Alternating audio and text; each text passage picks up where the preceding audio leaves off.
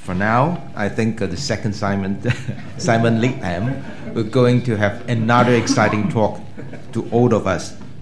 Dr. Simon Leedham is Associate Professor of Gastroenterology and the Wellcome Trust Senior Research Fellow in Clinical Science of the Wellcome Trust Center for Human Genetics in Oxford.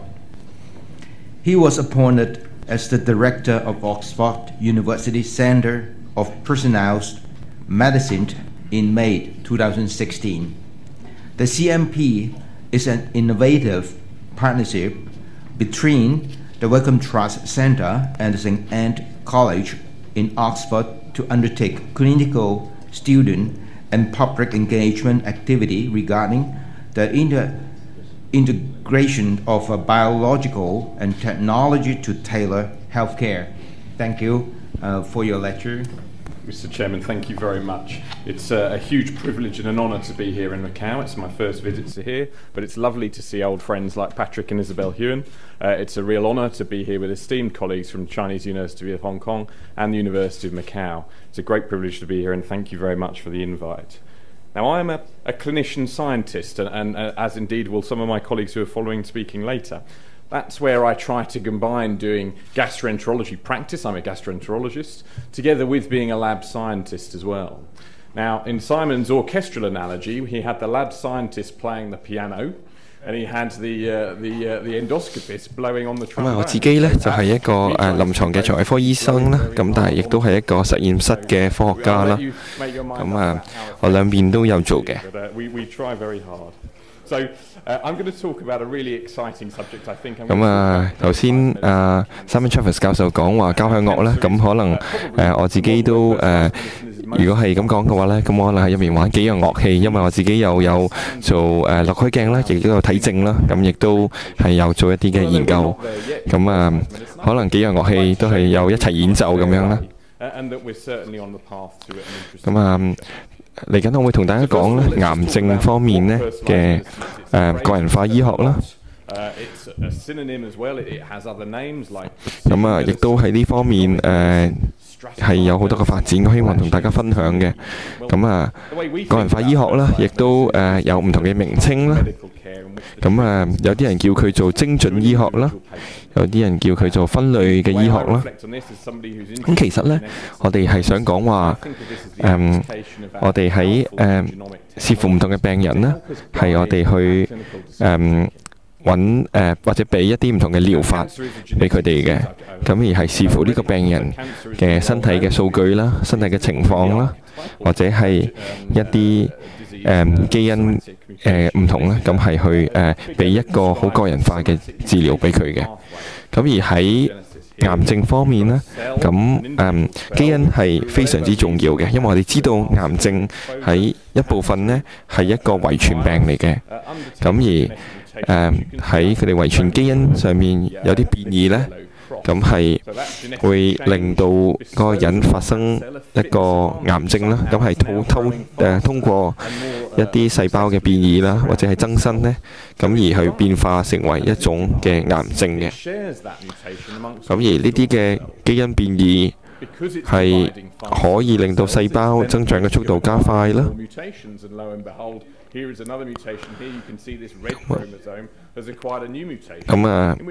當佢係細胞複製嗰陣時咧，咁係更多嘅，而呢組嘅細胞咧都係會有嗰隻基因嘅變異啦。咁可能呢啲基因變異唔單止一個嘅，咁係隨住佢哋嘅生長咧，係一路有啲新嘅基因變異啦。咁而去到一個位，佢哋係有足夠基因變異咧，咁佢可以係亂咁生啦，生得好快啦。咁而到最尾咧，係可以轉移成為一嚿嘅腫瘤嘅。And sadly, then the other ability of cancer is that it can spread. It spreads to other organs, and that's, I'm afraid, what kills so many patients around the world. So when we're talking about personalised medicine, I often咁而我哋喺呢啲腫瘤嗰度咧，見到一個正常嘅控制細胞生長嘅機制咧，係當佢有咁多基因變異嗰陣時咧，亦都係失效咗嘅。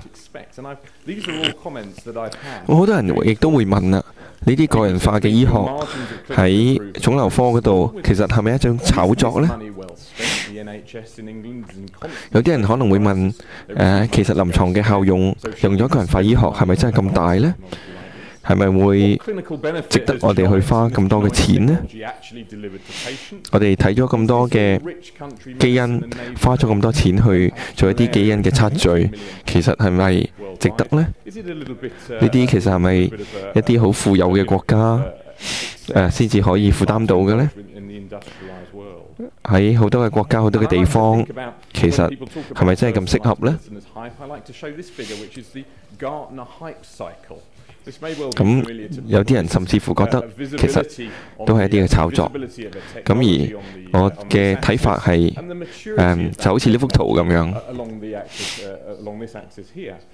咁而我哋打直咧，其實係代表咗呢個人化嘅醫學技術係有幾多人去知道啦，或者提及啦。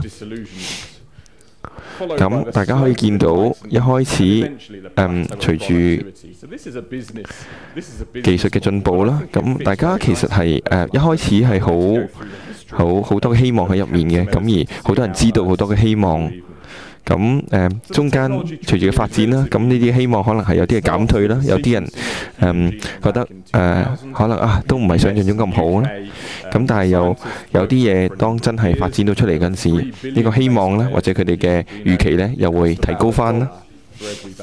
咁而睇翻個歷史咧，第一個真係開始咗個人化醫學呢，其實係大概係2000年嗰陣時啦。而嗰陣時其實係做咗好多嘅基因測序嘅技術啦，用咗基因測序嘅技術啦，去將我哋人類成個基因係去定序嘅。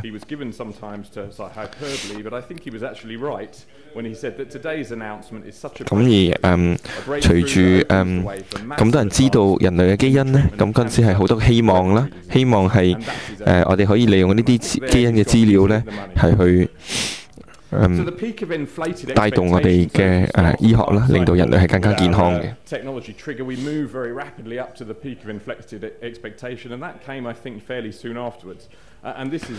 咁而隨住呢啲技術呢，嗰陣時2001年嗰陣時呢，其實大家嘅期望啦或者熱誠啦，其實係喺最高嘅一點嘅。咁而因為喺慢性嘅白血病嗰度呢，其實係揾到一個好特異嘅基因變異啦。咁而我哋係亦都發展咗一隻藥啦，係用咗之後呢，係可以改變到呢個基因變異帶嚟嘅白血病啦。咁係可以將呢個癌症呢，係可以好好咁樣控制，係用咗一隻叫 Leedham 嘅藥啦。咁而大家可以見到啦，喺呢個慢性白血病嗰度呢，係喺兩條基因嘅喺有兩條基因染色體上面嘅基因啦，ABL 喺第9條染色體同埋 BCR 第22條染色體係佢哋係交換咗啦，咁而令到一個新嘅基因變異咗嘅蛋白做咗出嚟，叫做 BCR-ABL 呢個基因啦。咁而正正係因為呢個基因嘅變異呢，係令到人係有呢一隻嘅慢性白血病啦。咁而因為呢個基因變異呢，咁亦都做咗一隻藥啦，就係 Leedham 嗰隻藥啦，係可以好特異咁樣，好或者係好標靶咁樣，係去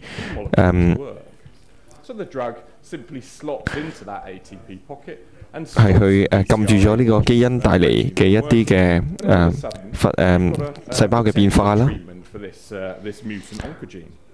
咁大家可以呢幅圖嗰度見到喺正常有癌症嘅情況之下呢，有呢個 ATP 係會走咗入去呢個基因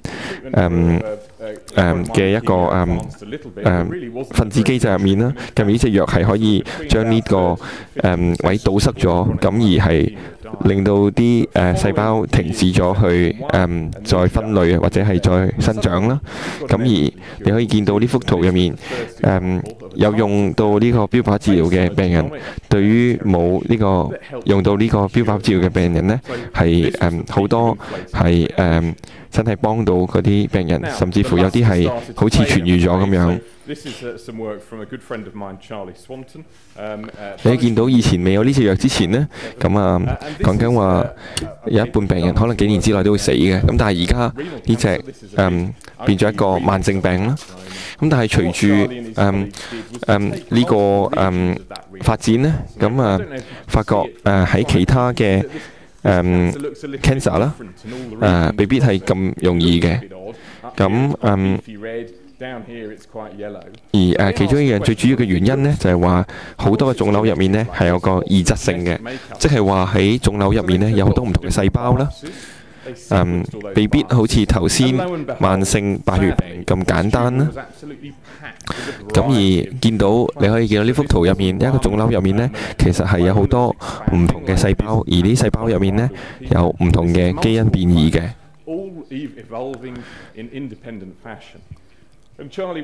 咁可以見到就好似唔同嘅人種啦、唔同嘅動物種啦、唔同嘅生物一樣啦，喺呢個腫瘤入面呢，係有唔同嘅細胞嘅種類啦。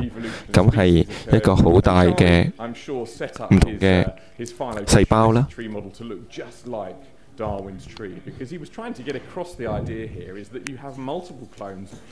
咁就係好似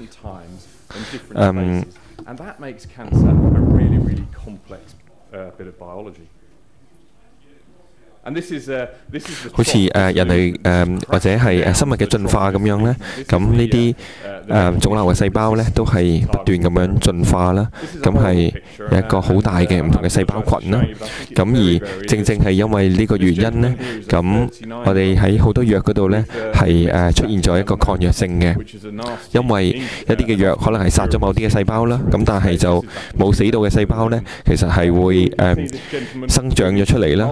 咁而見到一個抗藥性嘅，咁譬如話好多病人食咗藥，一開始係好咗好多，咁由 A 去到 B 啦，咁但係就隨住抗藥性嘅出現呢，咁佢哋係好多都會再差返嘅。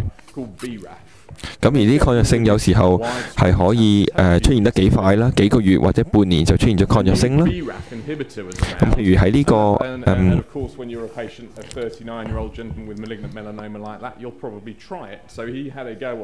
And this is what happened to him just a few weeks later. So this is his same patient.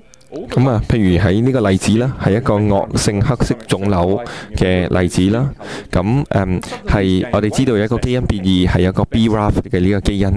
咁因為咁樣咧，嗰陣時係用咗，譬如呢個病人係用緊隻 BRAF 嘅標靶藥啦，咁係好特意咁樣係幫到呢個病人嘅。咁但係你見到就係話雖然佢一開始有進步啦，咁但係就因為出現咗一個抗藥性啦，咁而即使用咗呢隻藥咧，都係幫唔到個病人。咁最尾係個 cancer 係復發啦，咁而係個病人係最尾係差咗，亦都呢個藥幫唔到佢嘅。咁而另外一樣最傷感啦嘅嘢咧，就係話我哋揾一隻新藥，好似呢隻咁係用咗成個發展研究咧係用咗20億嘅美金嘅。咁但係就譬如呢個病人嗰個抗藥性只不過係用咗23週咧就出現咗啦。咁呢個時候全世界對於個人化醫學嘅希望呢係幻滅咗，而個熱誠呢係跌到一個最低嘅點。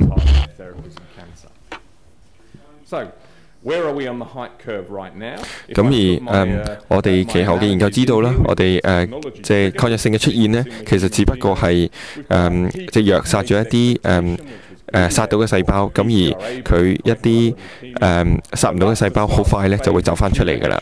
咁所以就咁短嘅時間，亦都好容易出現咗一啲嘅抗藥性啦。咁而我哋係令到全世界對於個人化醫學嘅希望咧係幻滅咗啦。咁而大家嘅熱誠，你可以見到係降到好低嘅一個點。咁我覺得似乎呢幾年有進步翻嘅。咁而家我覺得係喺箭嘴呢個位啦。咁而未必係最高，但係亦都未必過咗一個最低嘅點啦。咁而我希望係嚟緊用大腸癌呢個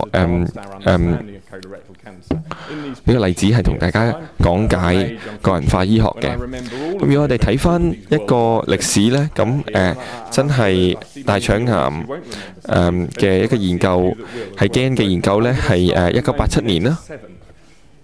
In 1987, the Simpsons were just came out. There was another disease that was hardly understood at all. The first Kentucky Fried Chicken opened in Beijing. 咁嗰個時間呢，我仲係好細嘅時候啦。咁而嗰個年代呢，係呢啲嘢都係嗰個年代出現㗎啦。譬如話ACE 啦，第一個喺中國出現嘅肯德雞啦。Simpson 嘅卡通咧，都係全部都係嗰個年代出現嘅嘢。咁嗰個年代最主要喺大腸癌研究嗰度咧，就係喺波馬教授啦。咁都係牛津大學一個教授揾到喺第5條基因體嘅 Q 嘅上嘅啱上面咧，係揾到呢一個位點啦。係家族性嘅大腸息肉綜合症嗰度揾到呢一個喺大腸癌入面好重要嘅一個基因啦。咁而4年之後啦，1991年啦。咁而係喺呢個第5條基因體嗰度咧，喺揾到一個好準確嘅位點咧，係可以係令到有呢個家族性嘅大腸癌嘅。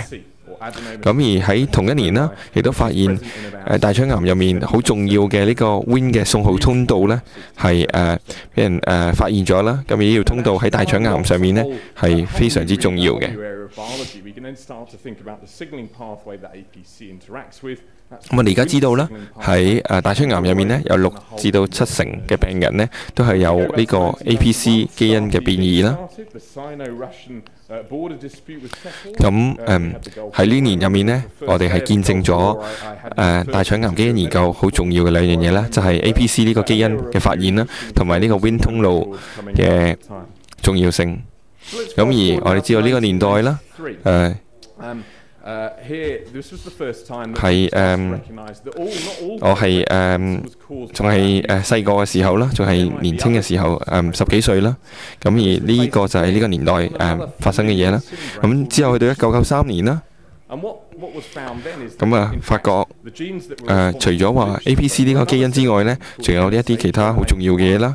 咁譬如話先講 APC 只係6至7成嘅大腸癌啦。咁但係就亦都發現咗譬如基因上微衛星嘅不穩定性啦，對於某一啲嘅大腸癌係好重要啦。咁發現咗 MSTH2 呢個基因啦，係某一啲大腸癌嗰度係好重要啦。咁亦都發現咗呢個 HNPCC 遺傳性非息肉大腸癌嘅大腸癌入面呢，有一個嘅基因變異啦。咁係同呢個基因嘅修補係有關係嘅。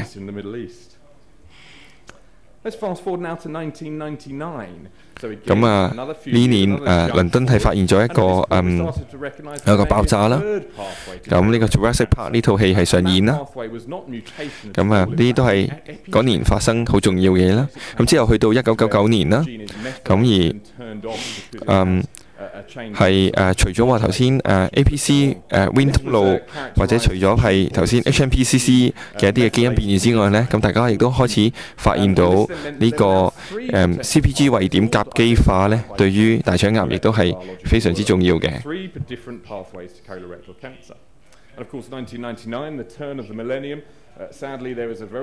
咁呢個係一個表觀遺傳學上面非常之重要嘅嘢啦。咁呢個係對大腸癌非常之重要嘅。咁咁呢年發生咗咩事呢？喺香港嘅機場係有機跌咗落水啦。咁而嗰年出現咗日全食啦，亦都係有啲新嘅戲上演啦。咁呢啲係嗰個時代出現嘅嘢啦。隨後去到2004年啦。咁嗰陣時發生咗啲咩事呢？嗰陣時基因排序嘅技術得到好大嘅進步啦。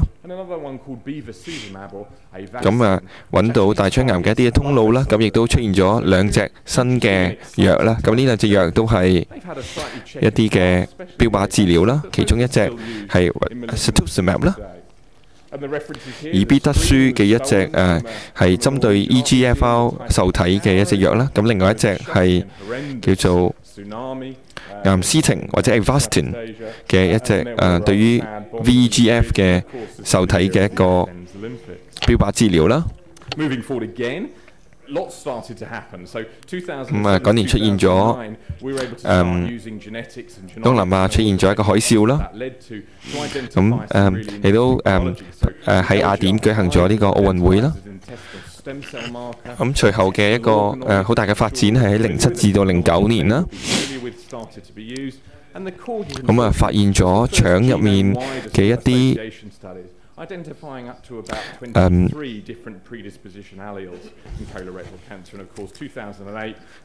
喺腸道嘅一啲幹細胞啦，咁發現咗 LGR5呢一個標記啦。亦都發現咗用一啲嘅GWAS 嘅基因技術啦，發現咗23個好重要嘅基因變異啦喺大腸癌入面。咁亦都係有一啲新嘅細菌培植技術出現咗嘅。咁而去到2015年啦，幾年之前啦，咁我哋用咗基因排序嘅方法咧，係揾到大腸癌入面係有4隻唔同嘅分子嘅細分嘅類型啦。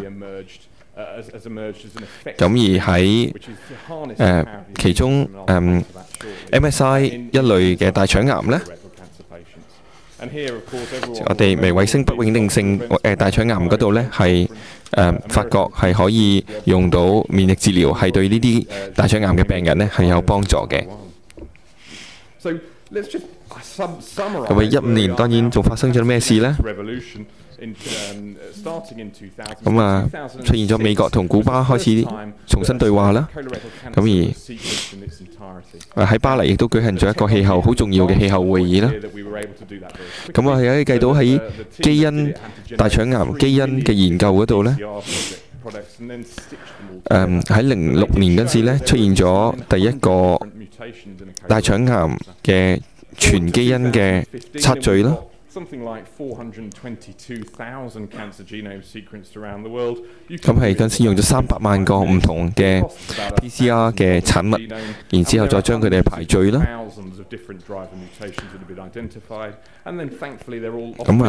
喺而家發覺，雖然嗰陣時先係第一次做啦，咁但係12年之後嘅而家呢，已經有超過40萬嘅全基因呢係排序咗啦。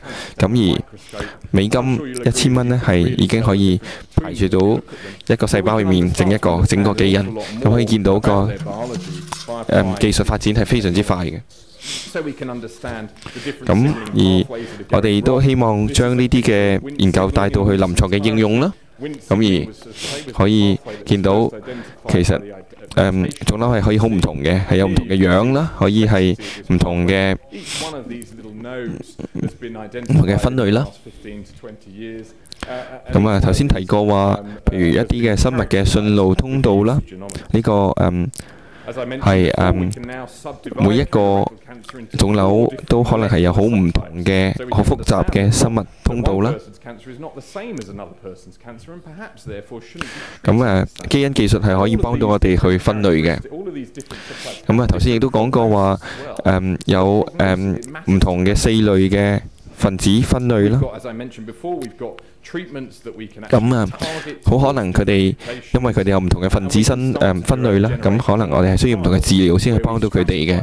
咁而呢啲同病人嘅進度啦，或者係臨床嘅反應係都係好唔同嘅。咁一啲嘅新藥啦、標靶治療啦，咁而係亦都有一啲因為唔同嘅分子分類係有唔同嘅臨床分類研究啦，係希望係可以令到我哋達至喺大腸癌入面有呢個個人化嘅醫學啦。咁而呢個隨住基因測序嘅價錢越嚟越平啦，我哋係可以做到好多嘅基因嘅定位技術啦。咁我哋係可以成一個細胞嘅成個基因呢去定序嘅。咁譬如話，如果一個整個細胞去定序呢，只需要係$1000。咁而如果我哋淨係睇我哋入面嘅 exome 呢，咁係價錢呢係可以係更加平嘅。咁而我哋亦都多咗好多嘅測序嘅資料庫啦。咁譬如話係我哋嘅見到有好多嘅大嘅資料庫啦 ，TCGA 係好多唔同嘅腫瘤都係做咗好多嘅基因測序啦，或者係呢個國際嘅呢個基因測序嘅團隊啦。咁而除咗大腸癌之外，亦都係好多其他嘅癌症呢，都係做咗一個測序嘅過程啦。咁你可以見到喺唔同嘅癌症嗰度呢，喺佢哋嘅基因變異嗰個頻率呢，係都係幾唔同嘅。咁譬如話喺肺啦，或者係黑色素腫瘤嗰度呢，佢嗰個基因嘅變異呢係好多好常見嘅。咁而有啲腫瘤呢，可能係會少啲嘅。咁而隨住基因變異嘅數目或者係頻率係好多嘅話呢，咁嗰個腫瘤呢係可以有時做咗好多唔同嘅新嘅蛋白啦。咁而呢啲蛋白喺有啲情況呢係可以刺激到我哋嘅免疫系統。咁而呢啲係好多基因變異嘅腫瘤嗰度呢，因為咁呢，而好多時呢，對於一啲嘅免疫治療呢係有更好嘅反應嘅。譬如話肺啦，或者黑色素腫瘤啦，都係一啲好多基因變異嘅腫瘤嚟嘅。咁而其中一個最近好多人講嘅研究啦，係喺中文大學盧英明教授做嘅研究啦。咁喺舊年喺新英倫醫學雜誌發表過，咁係喺血嗰度測試一啲鼻癌有嘅基因變異啦。咁而透過呢啲血液測試係可以幫我哋診斷同埋揾到大腸癌嘅。咁而我哋喺呢度，我哋展望我哋嘅未來啦。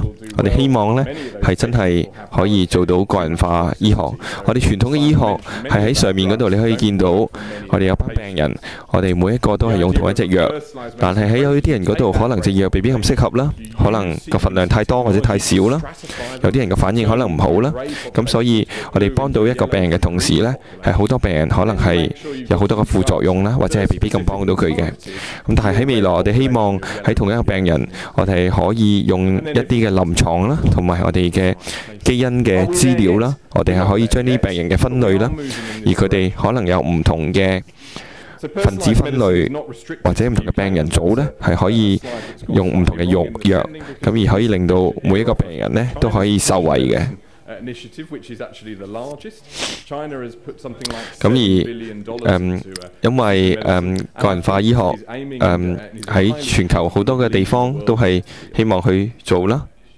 咁而譬如美國嘅前任總統奧巴馬總統，亦都係花咗好多錢喺去發展個人化醫學啦。咁而英國我哋都花咗好多資源，係希望係喺呢方面拓展啦。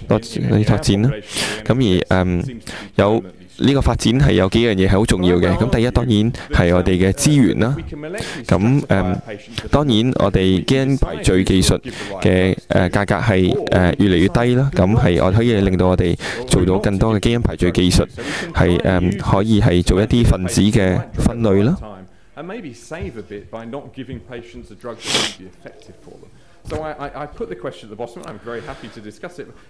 咁雖然呢啲排序嘅技術係需要用到錢啦，咁但係如果我哋可以係幫到我哋嘅病人，或者甚至乎我哋可以揾到一啲病人需要或者唔需要一啲藥嘅話，我哋可以將啲藥更好咁樣用喺一啲我哋真係幫到嘅病人嗰度。咁其實係可以到最尾係減低醫療嘅負擔同埋嘅需要用嘅資源啦。咁而第二非常之重要嘅就係希望可以係喺嗰個大眾嗰度都係可以得到大眾嘅支持啦。All of this genomic technology hasn't yet been translated into drug therapies, although I hope that that's coming. 咁當然有時大眾係有啲嘅誤解啦。咁譬如話佢哋會有啲擔心啦，佢哋可能會怕呢係一啲嘅炒作啦，佢哋可能會擔心佢哋嘅資料會唔會係俾人攞咗啦，或者點樣保護我哋嘅私隱啦，或者有啲人會擔心優生學嘅問題啦。咁呢啲可能都係影響咗大眾對個人化醫學嘅一啲嘅觀感。咁第三當然好重要嘅就係病人嘅私隱啦。咁因為有啲病人可能會擔心佢哋嘅資料俾一啲嘅公司啦，包括一啲保險嘅公司啦，或者藥嘅公司啦，咁係濫用咗啦。咁呢啲都係我哋需要去考慮或者擔心嘅問題。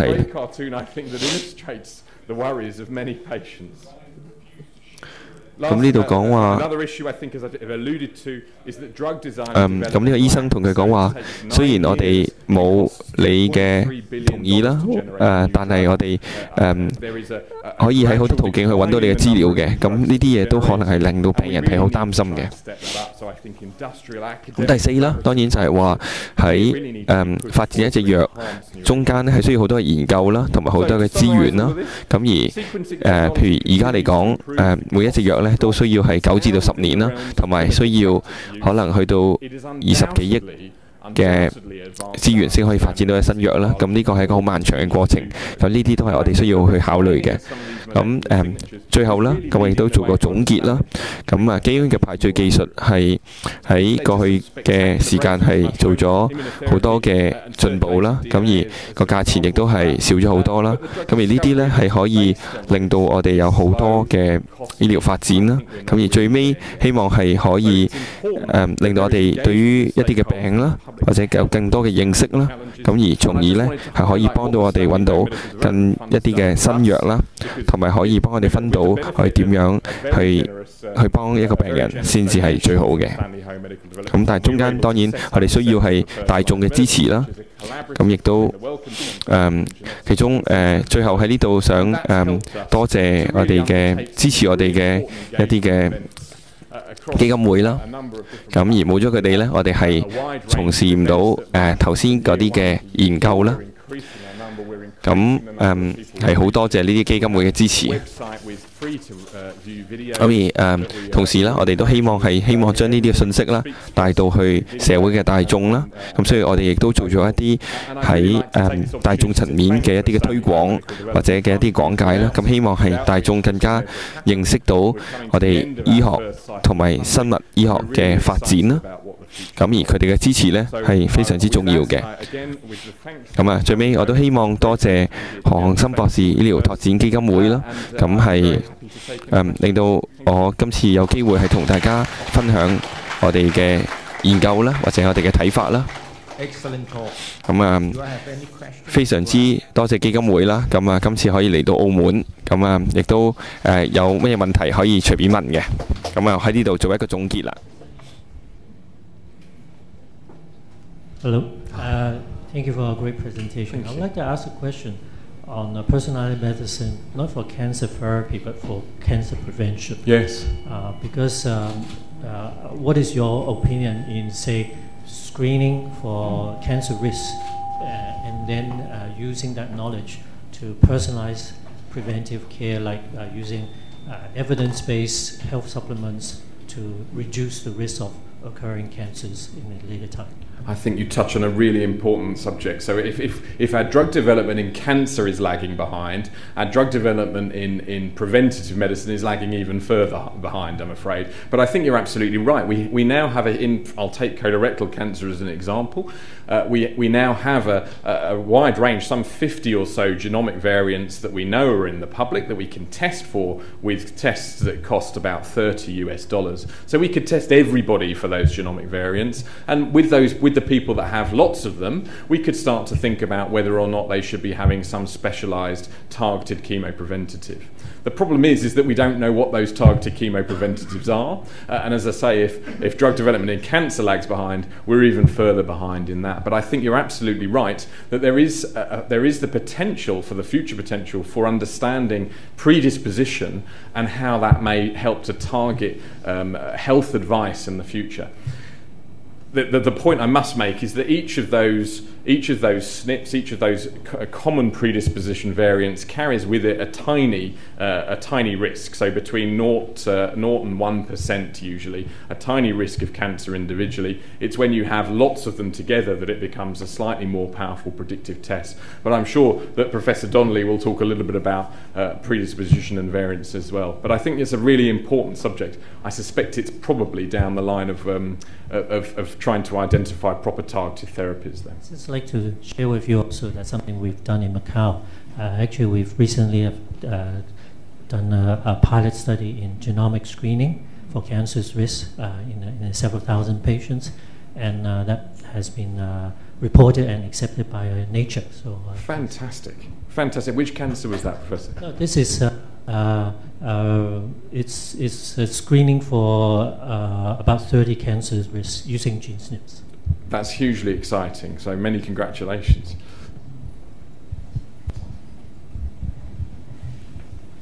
Simon, once again, a great talk. So one of the crazy and terrible things about cancers is that they evolve. And as you said, they accumulate more and more mutations. Why is that? And do they accumulate mutations faster than somatic cells? Yeah, that's a great question. So yes, they do accumulate mutations faster than somatic cells, mainly because they're dividing faster than somatic cells. So the mutations that start the cancer off often give that cell a fitness advantage. It divides faster, or it damages its DNA repair mechanisms, which means that the accumulation, the rolling stone, gathers pace. So I would say yes, cancer cells probably do accumulate mutation faster than normal cells, but normal cells do accumulate mutation too, and we see that if you sequence normal gut, for example, you can see we can find mutations present. What's very interesting, and alluding back to Simon Travis's talk, is that in inflammatory conditions, of course, that accumulation of mutation in normal tissue is faster. So where you have inflammation and repair, your normal tissue will pick up more mutations too. But cancer is, I think, is evolution in that you can almost see. It's to some extent a beautiful thing, but also a very frightening thing. So then, would anti-inflammatories be useful to manage cancer? And are they? So, and Simon and Sue may be able to help here. I mean, there is some evidence that if you can cause mucosal healing, so you can in the IBD, for example, inflammatory bowel disease, if you can get the mucosa to heal and not to have this cycle of inflammation repair, that your cancer risk is lower. So inflammatory bowel disease is associated with cancer when it has sustained, prolonged inflammation in a widespread fashion. Thank you, Professor Leedham, for such a fascinating talk. Thank you. Based on the current personalized medicine data, are there any patients that are not suitable for immunotherapy or T-cell therapy? And if there are, what would be the effective ways to combat cancer evolution in these patients? So immunotherapy is really obviously is the latest trend. It's a fantastically exciting thing.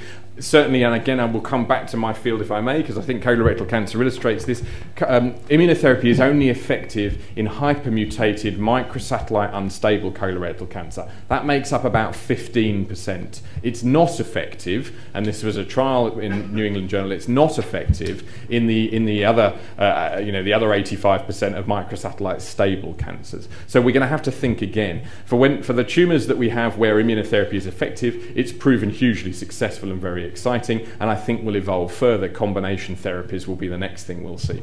But in the ones where it doesn't work, we've got a whole new load of biology to unpick. Okay, I think we have to catch the timetable. Well, thank you, Dr. Leedham. And I believe that this is a very good sharing. As people have a good time in bed, we go up and down. It's quite normal. But I do believe that I cannot spend $2 billion in 23 weeks, and nobody could do that. So everybody talk about how can we do prevention using the concept of precision medicine. Of course, this will raise up another problem, like a very famous example, Angelina Jolie. She took the opportunity of precision medicine to find out she may have breast cancer. Of course, she made a personal decision to perform by natural mastectomy. Of course, she will not have breast cancer no more. You talk about the genotyped library, isn't it? So in the future, hopefully, if we can use the precision medicine for prevention disease, this may be an outcome. But as a matter of fact, if everybody have a genotyped record in the data bank, maybe in the future, if we want to get married, to meet a friend, a girlfriend, boyfriend, and then, well, I'd like to know your genotype will, I think this is an ethic problem rather than scientific, but I don't, stop the timetable no more, please.